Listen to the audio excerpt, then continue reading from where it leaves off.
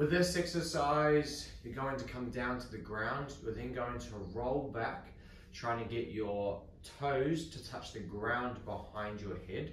You're then going to roll forward, your legs will then come apart as wide as they can, and you're then going to reach as far forward as you possibly can. Hold for a second, and then you repeat that. So the movement looks like this. So I roll back, feet touch the ground, hold, and then repeat. Hold, and repeat.